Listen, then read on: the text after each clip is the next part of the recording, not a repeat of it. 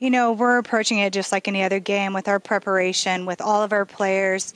We obviously have some surprise things coming up here and there with our lineups going to be changing from even what it was last week when we scrimmaged. So just trying to get people to play together and have a little bit of chemistry going into that with different lineups and kind of variations that we can keep that same standard of excellence.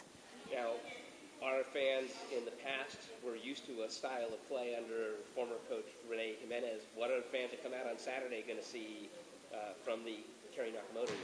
Well, I think the game is going to be pretty fast-paced, knowing that Dixie is into transition as well. You know, I think we're going to get up and down, both of us, so that's the goal. I think it's going to be probably a little bit high-scoring, fun to watch, a lot of offense, hopefully. We're excited to get after it in our own gym, knock down some shots, and pick up the pace.